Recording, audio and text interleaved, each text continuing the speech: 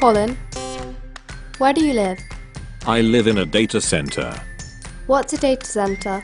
A data center is a big building full of lots and lots of computers called servers. Okay, so who else lives there? Pretty much the whole internet does.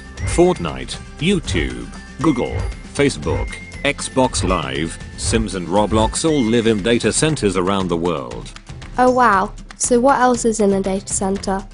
Well, the servers, or computers, all get stacked up in cabinets called racks, and they all line up in rows. Some data centers have thousands of servers and can be bigger than football pitches, which is very big indeed. So how does a data center work? So data centers need two very important things, electricity and a way to keep everything cool.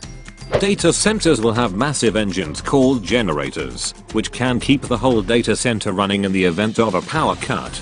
It takes a little time for the engines to start up, so if there is a power cut, they have huge batteries which can keep everything going in between. Some of these battery packs are as big as your house. Very big, wouldn't you agree? Okay, you said they need a way to keep everything cool. Why's that? Well, you know when you use your laptop, tablet or phone, and after a while it gets warm? If you can imagine 1 million of those, that's what happens in a data center. All of the computers make so much heat, the building has to keep it cool or the equipment would break. Depending on where in the world the data center is, the way it is cooled can differ, but most are like a type of air conditioning the same as in a car. Hot air is cooled down by water, and that makes the air cold again. Some data centers do some really cool stuff with their hot air, like use it to heat houses or even swimming pools. Very cool stuff in my opinion. Okay, so now I know how the data center works. How do you get to my house? Well, that's the internet. The whole world is connected by cables that run under the sea and under the ground. These cables carry data so fast it's crazy. A message can travel from London to New York in 71 milliseconds.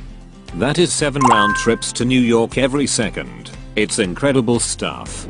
Once the data reaches your house or classroom, it's normally then sent by wireless or Wi-Fi to your device. So everything happens all on its own automatically? Kind of, but only if the data center has been designed and built well, and looked after properly, of course. The people who do this are engineers and technicians. They fix things when they break and they check on everything regularly to test everything is working okay. So these people, are they the superheroes of the internet? Along with me, yes, exactly. Thanks Colin, you're the best. Bye! Well, I'm certainly in the top 3. Goodbye human.